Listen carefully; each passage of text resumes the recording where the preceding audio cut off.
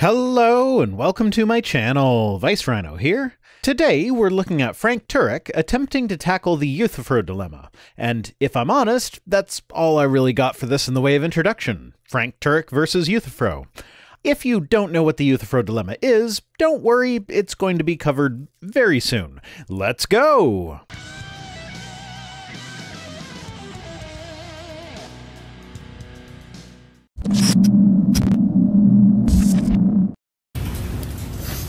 Yes, sir. What's your name? I hate to end the night with this question. That's all right. My name's Jacob. Hey, Jacob. All right, so my question is about the Euthyphro dilemma. Yeah. Are moral acts willed by God because they are good, or are they good because they are willed by God? Yup, that's the Euthyphro dilemma. At least, that is the form that modern Christian apologists like it in. If we go back to the original work by Plato, it is not so much a dilemma as a discussion on the definition of piety. Socrates was being charged with impiety, and Euthyphro is a character who claims to know how to define piety, so Socrates engages him in conversation with the hopes of learning something he can use for his defense.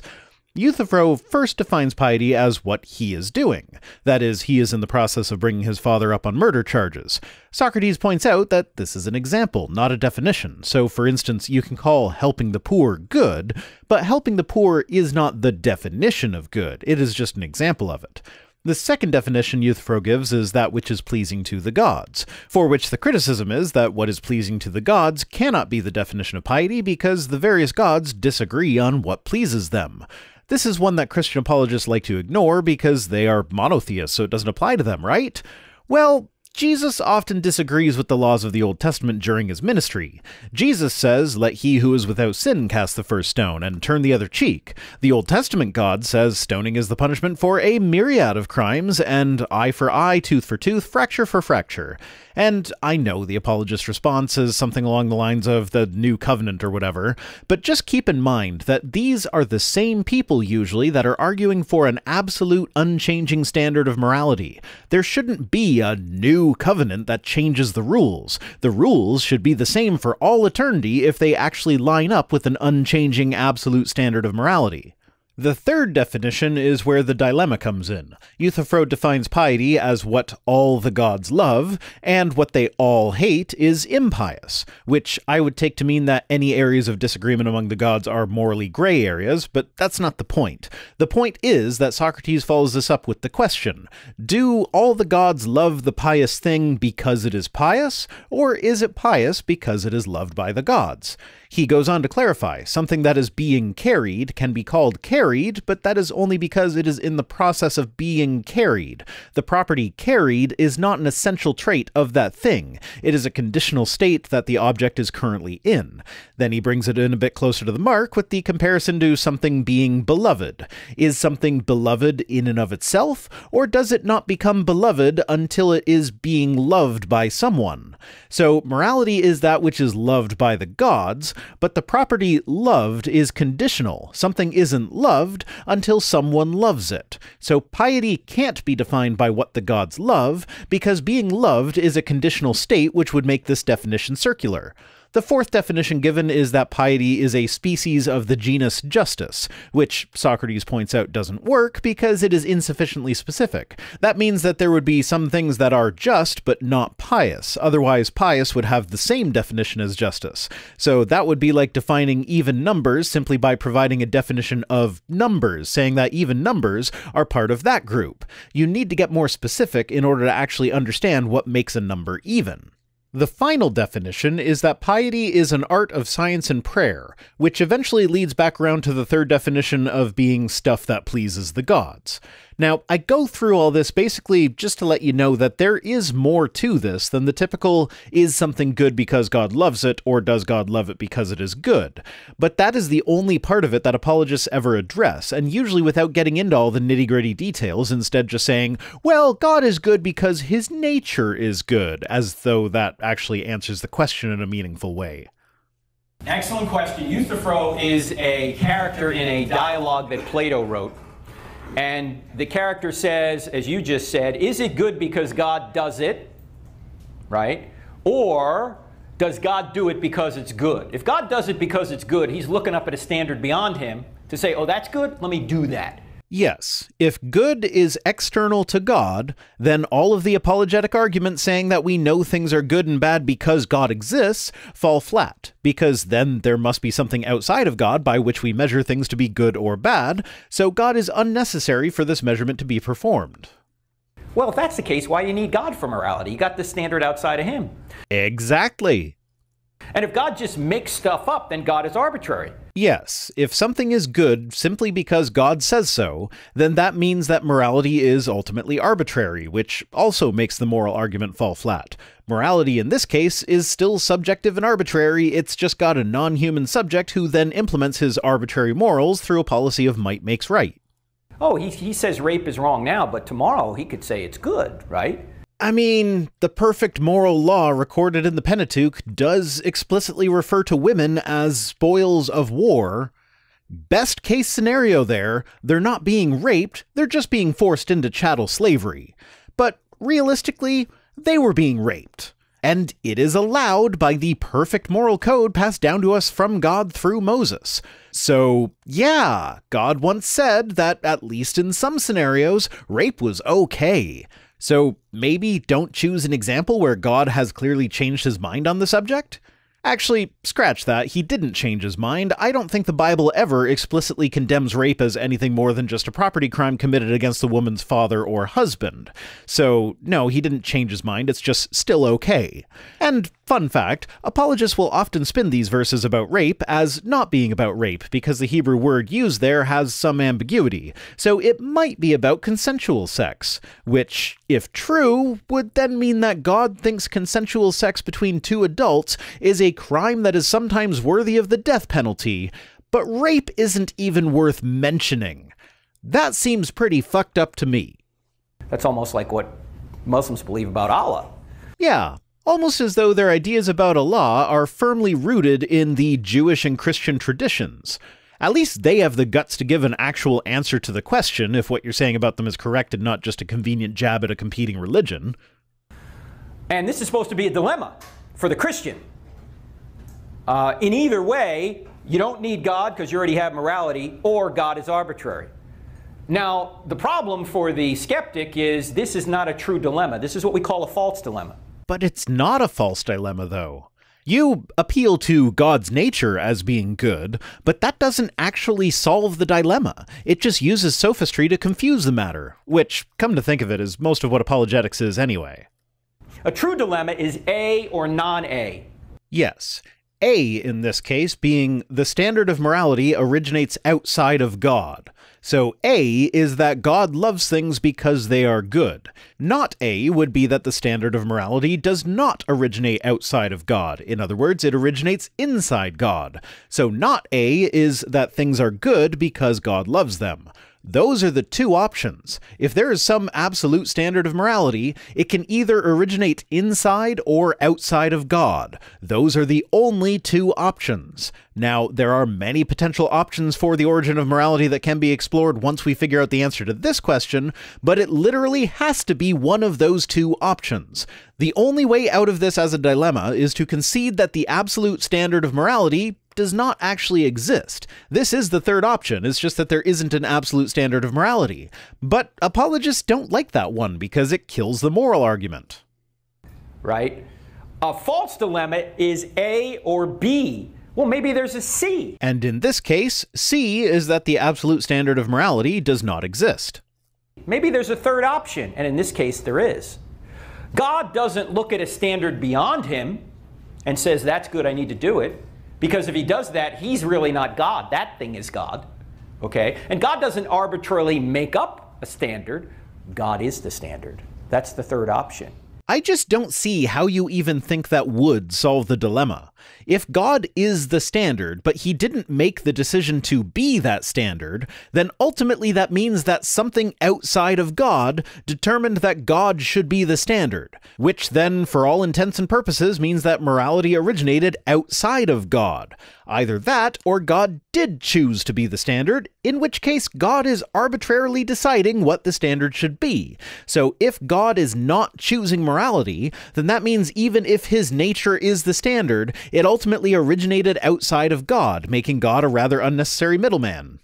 The buck has to stop somewhere, and it stops with God. Or the buck is an illusion and there really is no absolute standard of morality. So he's not looking beyond him. He's not inventing a moral standard. He is what we call justice, righteousness, and goodness. He is the standard. Let's hypothetically grant your nonsensical point for the moment. If that is the case, then how would we humans go about determining whether or not such a being actually is the source of morality? How do we determine that God is good if God is the standard by which we are measuring good? It seems as though our only way of making such a determination would be to compare the actions of this God with our opinions of good and bad. But then that is using our standard of morality, not his. So what do we do when God performs actions that we deem to be immoral, like genocide? What is the evidence for that? What is your evidence for that? That's another good question. The ultimate source of morality is this being for which we have no evidence that he even exists. We can only ever give philosophical arguments for his existence, but trust me, that's where your morals come from. Well, the evidence that this standard exists? Yeah, that would be a good place to start. Here we are arguing whether God is the moral standard or whether the moral standard is outside of God, and we haven't even established the existence of the moral standard. Is that the question? Right, like, yeah, that he is good. Or that, because like, obviously he sets the standard of what is good. Well, again, we're reasoning from effect to cause. Do we understand that torturing babies for fun is really wrong? Why for fun? I've heard this exact phrasing used by several apologists when talking about morality. There always seems to be the qualifier "for fun" afterward, as though the motivation of the person performing the act has an impact on the morality of the act itself. Would torturing babies be okay if the person doing the torturing didn't enjoy it? Is it because some sects of Christianity believe that unbaptized babies go to hell where God tortures them? Like, the Lutheran Church Missouri Synod, on their frequently asked questions page on baptism, literally says that the unbaptized babies of believers might make it into heaven, or at least they think that they probably have reason to hope for that, but they don't dare hope that for the unbaptized children of unbelievers. So this is a not insignificant branch of Christianity whose official position is that God tortures babies for the crime of being born to non-believing parents and dying before being baptized. So is the "for fun" modifier necessary to cover for the fact that God tortures babies himself? Yeah, he does it, but he doesn't like it, so it's okay. Is that it? And, of course, there's also the typical apologist trope of going immediately to a large, obviously heinous crime to demonstrate that all people share the same moral code. They ignore any and all moral gray areas where the different people in different cultures have disagreements. Is it okay for me to lie to the scam artist who is calling me trying to get my personal information? Sometimes I do that. I play along as though they are fooling me. I do that to draw out the conversation because as long as they're on the phone with me, they're not on the phone with someone who might actually fall for their BS. Doing this frequently involves the telling of lies. I think this is morally acceptable. The people at Answers in Genesis disagree. They have a whole chapter in their Demolishing Supposed Bible Contradictions Book 1 dedicated to explaining why lying to a Nazi to hide a Jew is the wrong thing to do, because lying is always wrong under all circumstances. Why does my morality differ so significantly from the people at AIG's morality if there is one single absolute standard who can be known by the fact that he has written his morality on all of our hearts? Of course it is. Okay, if it's really wrong, then there must be something really right. And what we say is that is what we mean by God's nature. Now, we get this without reading the Bible. We already know that there must be a standard out there. No, we really don't. Individuals' moral codes vary, sometimes quite significantly. If we all agreed on one absolute standard of morality, that would not be the case. And as I've already pointed out, the Bible is a terrible place to go to for your morals. The question is, who is that standard? And then when apologists go on to answer their own question by saying, God, the more interesting question then becomes, if God is really the absolute standard of morality, then why do we find several of God's actions to be morally abhorrent? So many things in the Old Testament have to be ignored or waved away with inadequate excuses by apologists in order to make their points about morality. And most people ignore just how immoral the New Testament is as well. Sure, Jesus seems a lot nicer if you don't think about it too much, but if you actually read the books, there wasn't a hell in the Old Testament. Jesus introduced the concept of infinite punishments for finite crimes. If Jesus had not done his thing, I wouldn't be able to make my point about God torturing babies. And we get more information by reading the Bible. It turns out that the Bible says that the same being that created the universe is the same being who is justice, who is righteousness, who is goodness. This being just can't decide on some of his own rules that he wants us to follow. Should Hebrew women and children slaves go free in the year of Jubilee like the men do, or should they not? Well, if you're reading in Exodus, they should not. If you're reading in Deuteronomy, though, they should. And there are a lot of people who think that Moses wrote both Exodus and Deuteronomy, but somehow he wrote opposite policies into his parallel laws. So you can argue from a philosophical perspective, from knowing that torturing babies for fun is wrong to this being, or you can look at the Bible, or both. Okay. Can you point me to a Bible verse that says torturing babies is actually wrong? Like a specific verse? Because I can point you to one that says not beating your child with a weapon is wrong. The closest you can get to a condemnation of that is the verse where Jesus tells his disciples to let the little children come to him so he could lay hands on them and pray. But as the Bible says to beat your children with a weapon, the implication here is that even though he says they belong to the kingdom of heaven, it's still okay to beat them. Otherwise, he would be saying that the author of Proverbs was wrong when he said that. That's it for this one. Today's comment of the day comes to us from Gerald March, who says, "Who else trips to the Rhino? It's hilarious when you go from a logical state to just staring at the background." Yeah, I briefly toyed with the idea of not using my weird backgrounds and just doing something like, say, Professor Stick and having a plain white background or black background or something like that, or maybe finding a picture to use, or recording footage of my various fish to use in the background. But not only would none of those things really fit the channel's style, I mean, it just seems weird to be a rhino surrounded by fish, but I also realized that I would immediately lose my loyal fan base of stoners who just get high and zone out while watching the backgrounds. I don't know how many of you there are, but I know there's at least a few. Thanks for watching. Special thanks as always to my patrons, Lynn Dobbs, Mark McManus, What Jesus, and all the rest, who are the moral standard that is the nature of my channel. If you'd like to not actually solve the Euthyphro dilemma while pretending smugly that you have, you can join us on Patreon for as little as $1 per week over at patreon.com/ViceRhino. If you feel so inclined, you can also support the channel through direct donation or my Amazon wishlist, which are linked in the description. If you'd like to listen to my videos in podcast form, the link for that is also in the description, as well as links to my social media accounts and my P.O. Box address. See you next time!